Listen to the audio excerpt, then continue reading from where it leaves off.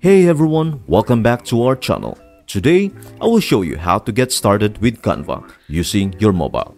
Before you begin, make sure you have the Canva app installed on your phone. If you don't have it yet, check the link in the description below for a video on how to install it. Once you have the Canva app, open it up and let's get started. Tap on the plus icon located below to create a new canvas. Here, you'll be prompted to choose the size for your canvas, so go ahead and select the one that fits your needs. Now, you have a blank canvas ready to work on. You can edit photos, create designs, and let your creativity shine. Canva offers a wide range of tools and features to bring your ideas to life.